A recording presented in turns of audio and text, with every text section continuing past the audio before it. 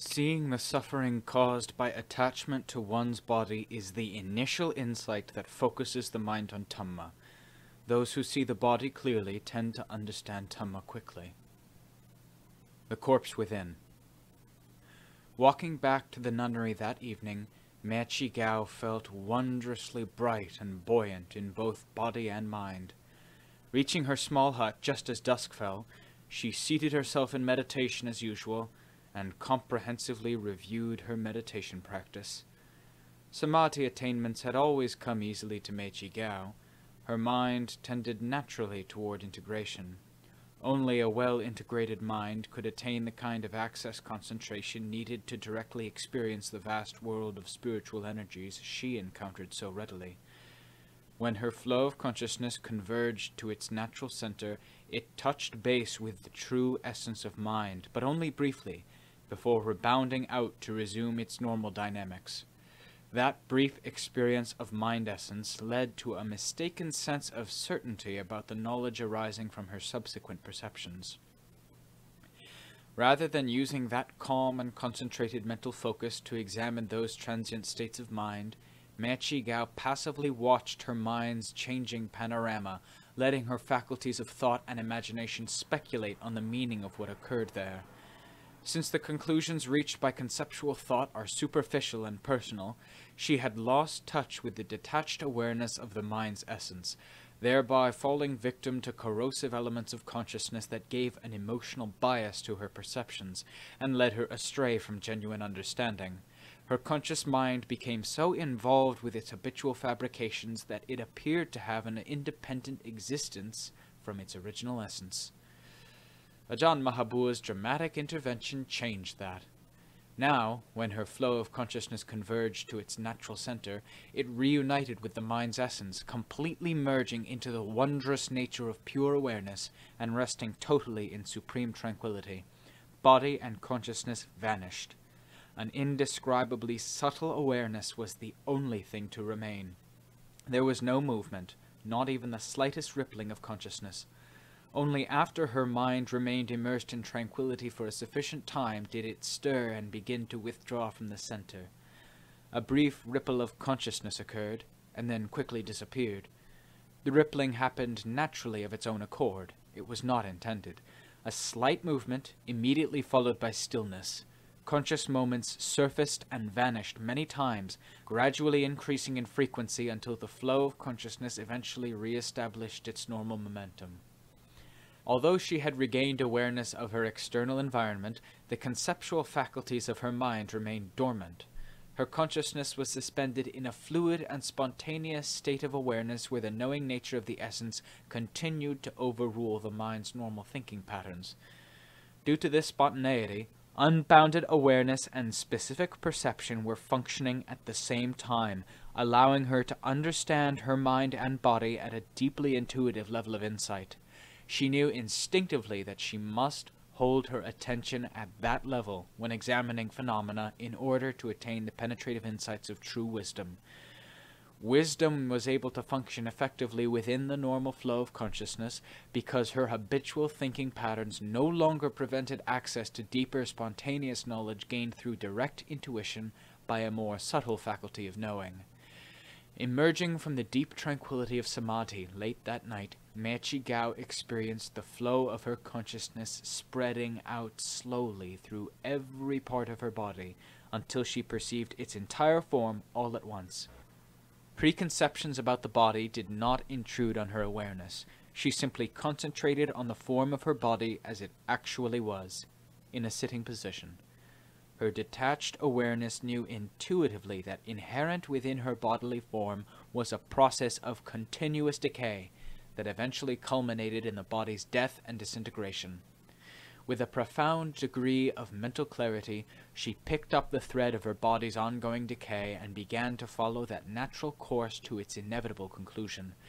The process of decay started deep within the inner cavities of her body and slowly spread throughout every part. She simply observed without thinking or imagining, and allowed her body's breakup to unfold within the field of her awareness. Soon the natural course of decay for a dead body assumed a spontaneous momentum all its own.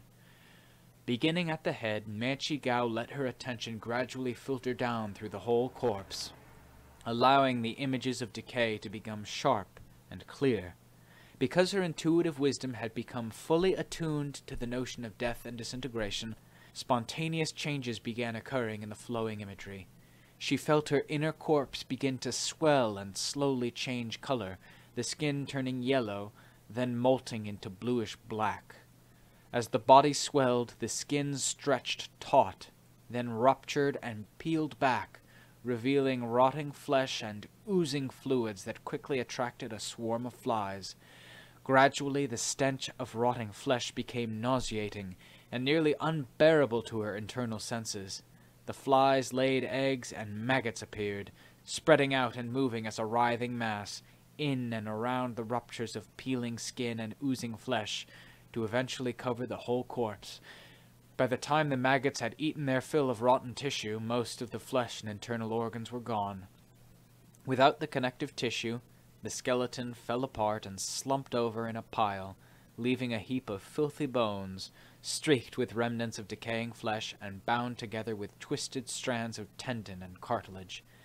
Further disintegration left the bones disjointed and scattered, the skeleton contorted. With the passage of time, rain, and weather, the residual bits of flesh and tendon were washed away, leaving only bones bleached milky white by the sun. Eventually the bones too began to break up and disintegrate, until only the larger chunks remained in a disordered heap, the skull in one place, the pelvis in another. Finally, even these pieces were worn away, swallowed up and reclaimed by the earth element from which they originated.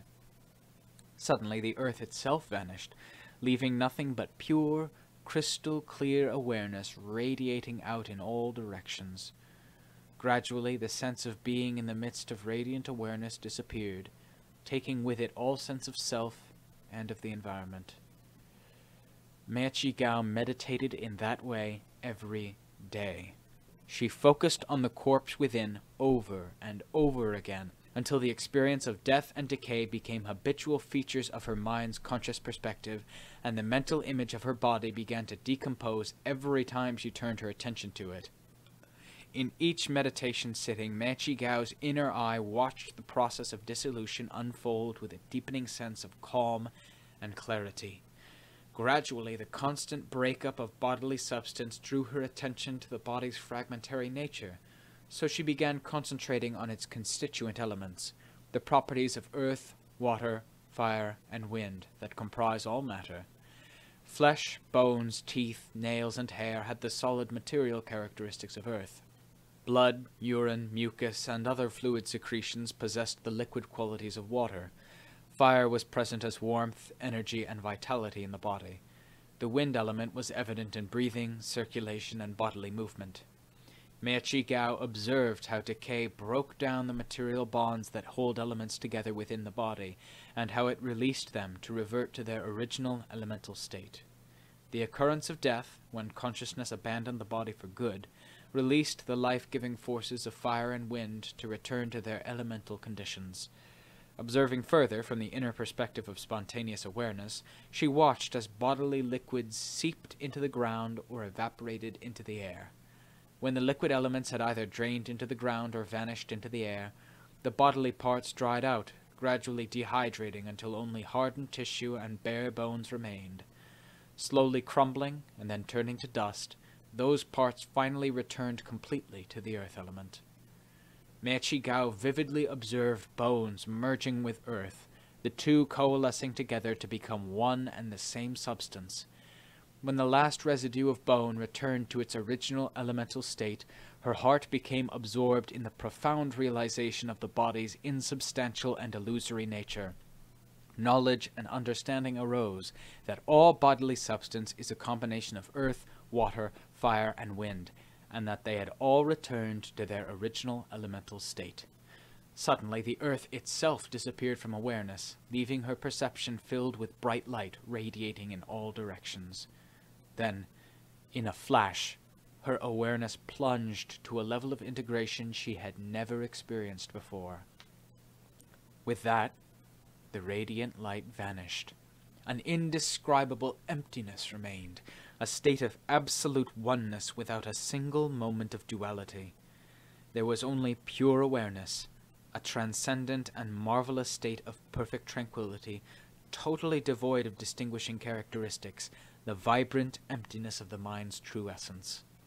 The elemental transformation of the body into earth, water, fire, and wind was vividly distinct every time Mae Chee Kaew investigated it. She saw clearly that nothing dies. Hair, nails, teeth, skin, flesh, bones.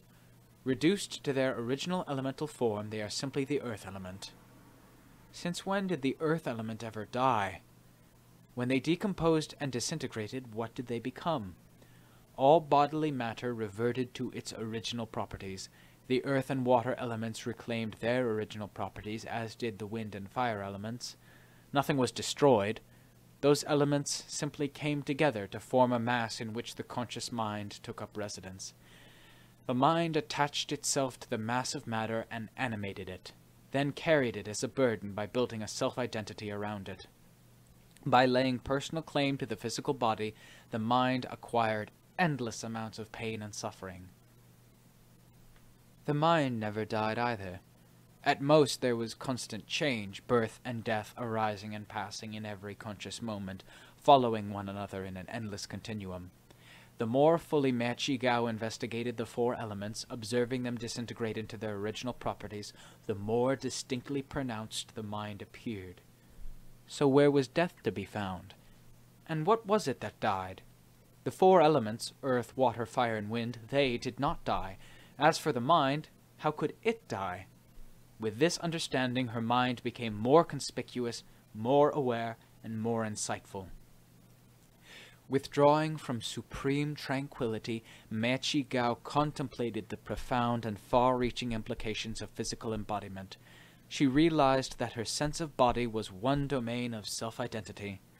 From birth, she had always organized the world around bodily perceptions, being instinctively preoccupied with the protection of the body and the fulfillment of its material appetites. She clearly discerned that thoughts formed on the basis of the body were karmic causes keeping her continually bound to the cycle of birth and death. The body's innate impurity actually went much deeper than its physical form. It extended to many bodily-based attitudes and actions that were not only repulsive but very damaging. Vanity, sensual obsessions, sexual aggression, and physical violence were ugliness of a much more insidious type. Being responsible for such a large array of negative thoughts and emotions, identification with bodily form connected the mind to the root of samsaric existence. She realized that if she wanted to trace bodily attachment to its source, she would have to directly investigate those defiling thoughts and emotions and the flow of consciousness that spawned them.